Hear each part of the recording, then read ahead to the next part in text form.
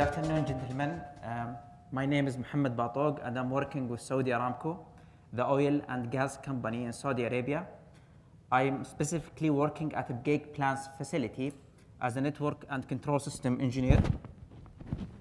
As a network and control systems engineer in the group responsible to administer and manage all the plant control systems and performance monitoring applications and advanced solutions. I'll be talking more about Abqaiq Plants in the next slide of my presentation, but before that, I'll state the objective of my presentation today to you. The objective is to share with you our success story in implementing an intelligent energy key performance indicator or KPI system that helped us a lot at Abqaiq Plants to optimize energy consumption. And this is in line with our company direction to optimize energy in order to promote operational excellence. So the outline of my presentation will be as follows. I'll start first by giving you an overview of Abqaiq Plants. I'll then state the business case that led us to the implementation of the intelligent KPI solution. After that, I'll mention some of the major factors that led us to the success in this project. And finally, I'll conclude with the results. Abqaiq Plants is part of Saudi Aramco, and it's the biggest oil stabilization plant in the world. We produce Arabian Light, Arabian Extra Light, and gas condensate crude in our daily oil stabilization process with a total capacity of more than 7 million barrels per day. We also produce gas as a byproduct to our daily oil processing activities. And in order to support both the oil and gas plants, we produce our own electrical power, steam, instrument air, and water in the utilities plants. So Abqaiq Plants consists of three major portions or division: oil, gas or NGL, and utilities. We have an average energy consumption of 30 kBtu per BOE or barrel oil equivalent. When it comes to energy consumption, we encountered a lot of challenges at Abqaiq Plants. The first challenge is that the energy cost was high, while the Kingdom of Saudi Arabia was in bad need to maximize the utilization of energy to promote and to support the economic growth. And this challenge led us to identify the benefit of needing an intelligent system that can help us to optimize energy and hence optimize cost. The other challenge that we faced is that in the past we were having many false alarms about energy overconsumption, and these alarms were the result of the previous manual systems and procedures that we were using to identify and diagnose energy problems. These systems were inaccurate. They were consuming a lot of time, money, and resources. Hence, this led us to identify the need of having an automatic root cause analysis as part of our solution to help us quickly identify the issue with any energy overconsumption. Another challenge we faced is that we had a gap in knowledge between our young engineers and our expert engineers, senior engineers. The senior engineers can easily identify and diagnose energy problems, while our young engineers lack these skills. So in order to bridge this gap, we came up with we identified the need of having an expert system to help our young engineers and young operators to basically empower them to monitor the performance of the energy and deal with energy overconsumption issues. The final challenge that we face is that we were using in the past static targets to measure our energy performance. These static targets were independent of the plant mode of operation and process scenarios, equipment availability in the plant, and hence they didn't give us good representation about our energy consumption or our energy performance. So this led us to identify also the need of having dynamic targets to measure our energy performance. These dynamic targets will change based on the operating mode, process scenarios, and equipment availability, and hence they'll give us good representation about our energy performance and energy consumption. So in order to meet all these needs, we partnership with Integration Object Company to build a solution. Our solution reads both the real-time data and historical data from our control systems, and then perform several functions on the data. It first validates the data to make sure all data received is accurate. We then insert the data into an expert system to identify the different mode of operation and process scenarios corresponding to the data. We then calculate the KPI values for different energy indices. We calculate also the dynamic targets based on the process mode or mode of operation of the plant. We calculate or detect the deviation by comparing the KPI values with the dynamic targets. We then initiate the complex events in case we have any deviation to alert our users about the energy overconsumption issues. We also initiate root cause analysis automatically to identify the equipment responsible for the deviation. And we have also a workflow system with action items to assign the different action items to different users to handle and fix the energy issue. In case we have more than one root cause discovered, then we use a one root cause analysis algorithm that will only highlight the most significant root cause that contributed to the energy overconsumption. Finally, all this data are transferred to our engineering managers, supervisors, and operators in our user-friendly dashboard. I'll be talking more about the dashboard in the next slides as well.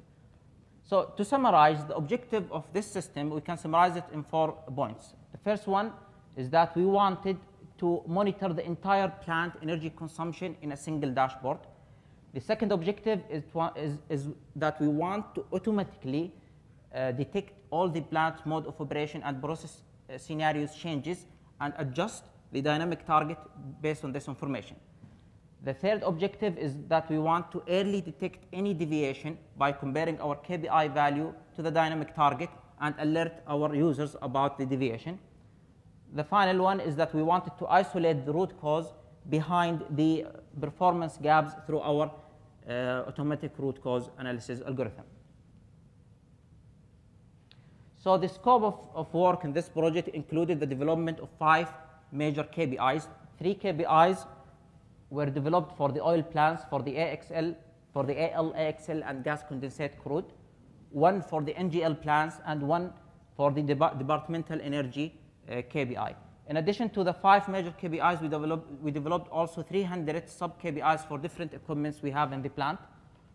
The system consists of 5 complex root cause analysis models with drill-down capabilities and complex event detection for each energy index we have. We have also 5 interactive web dashboard also for each energy index. In our system, we break down each energy index into several layers. The first layer is the production unit layer, where we list all the plants or production units under the energy index. In the second layer, which is the unit layer, we break down each plant or each production unit into the unit it contains. And finally, in the third layer, equipment layer, we divide or we break down each unit into the equipment it consists of. When we do our analysis, we calculate the dynamic target and we do the modeling on all the equipments we have in the equipment layer. And then we use this information to do the analysis on the upper layers to the unit, production, and finally the energy index. The same concept is also used with the root cause analysis algorithm, but in the opposite direction. So when we have any deviation in the KPI, for example, in one of the energy index, we drill down from the energy index to the production unit, and finally the equipment to drill down exactly to the equipment responsible for the deviation. So the approach in the system can be summarized in 2 portions. The first portion is the offline portion and the online portion. We use for both the integration objects KNet to do the analysis. In the offline portion, we basically develop the model based on the operating mode. And the online mode, we basically calculate the KPI values, targets, and root causes. The offline mode starts with collecting the historical data from our control systems. We then clean the data, do more exploration on the data to identify the different process scenarios and mode of operation. And finally, we develop a model for each mode of operation. In the online mode, we receive the real-time data. We calculate the KPI values. We then enter the data into our rules system to identify the dynamic targets. And based on the dynamic targets, we identify if we have a deviation. We initiate complex events and root cause analysis. So the final the final output of this system is KPI calculation, performance gap detection and protection, abnormal conditions diagnosis, and operations advisory. Gentlemen, in this slide and in the coming slides, I'll be sharing with you the key factors that we implemented in this project and resulted in its success. Starting with the dynamic target idea, which we embedded in our system. This dynamic target helped us a lot to measure accurately our energy performance. So it provided us with reliable and accurate energy consumption figures and warnings. In our calculation of the dynamic target, first of all, as I mentioned before, the dynamic target takes into account our operating conditions, valve lineup, and the equipment availability. And when calculating the dynamic target, we use both the historical data analysis and the online data. In the historical data analysis, and before we calculate the dynamic target, we started by collecting 3 years of historical data from our systems, and then we entered this data into our analytical tool. First, we clean the data to remove any bad text and any questionable data. After that, we cluster the data through applying the principal component analysis (PCA) algorithm. We cluster the data to specify how many mode of operation or process scenario we have. After that, we classify the data using our decision tree to specify which cluster belongs to which mode of operation. And finally, we develop the model for the energy KPI as a function of the input using the regression algorithm. So this is a graphical representation of what I mentioned in the previous slide. First, we do clustering for the data. So here we can see clearly that we have 2 clusters, and these 2 clusters represent 2 modes of operation. For example, in our stabilizers or stabilization unit, these 2 clusters can represent the shallow stabilization and the deep stabilization mode of operation. After that, we classify the data using our decision tree, so we specify which cluster belongs to which mode of operation. And finally, we apply our model, the rational or linear regression model. After finishing with creating the model, we take the online data, and by using our decision table, we decide, by using our decision table with the data, with the real-time data, we decide if the equipment is available, what operating mode we are in, and the process scenarios we currently have. So by deciding all of this, we decide the correct model to use in order to discover and calculate our dynamic target. This is a snapshot of the turbine availability decision algorithm. This is the stabilizer 19 operating mode decision algorithm. This is the process scenario detection for stabilizer 7. And finally, this is the dynamic target calculation algorithm for the AL index, energy index. The second success factor I'm going to talk about is the automated root cause analysis that we also embedded in this solution. And this helped us a lot to decrease the time, resources, and money required to diagnose any problem with energy. Our root cause model utilize a drill down capability. So when we have any deviating energy index, we drill down from that deviating energy index to the plant unit to discover the plant unit associated with this deviation, and then we drill down more to the unit to find the unit responsible for deviation, and finally to the equipment. So we pinpoint exactly to the equipment responsible for the energy deviation. So for example, here, in addition to pinpointing to the equipment, we also decide what's the reason of the deviation and the action item to be taken. For example, we have here a deviation or a problem with the reboiler equipment of the stabilizer. And we can see that we detected already the reasons for this deviation, which in this case we have the steam temperature and the crude out temperature. The third and final success factor I'm going to talk about is the dashboard. The online dashboard, the user-friendly dashboard that we created, and we spent a lot of time developing it. This dashboard gave our users online visualization for all Abqaiq plants' energy performance. This is the main dashboard of the system. This dashboard contains all the information needed for our users. So the users, they don't need to dig deep to any other windows or to go to different sites to find the information. They can find here the KPI values, targets, deviation, root causes of the deviation, and corrective actions.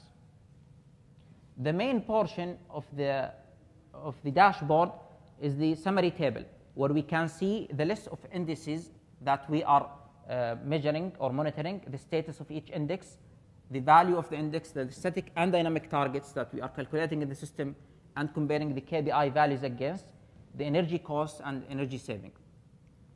In addition to that, we also show and highlight the energy miss-saving figures in the main dashboard. And the energy miss-saving figures are the result of the previous accumulated deviation from our KPI targets. So once we have any deviation in one of the energy index for a certain amount of time, we calculate the money that we are losing because of this deviation, and then we add this amount of money to the figures in these boxes. This will give actually a feeling to our users about the importance of energy optimization, since they'll see it in dollar value now. So they'll see that we are wasting money because of energy optimization issues, and will make them deal quickly and timely manner with problems. It will also help us to measure our performance in the future, so we can compare different years energy miss-saving together and come up with our performance through years.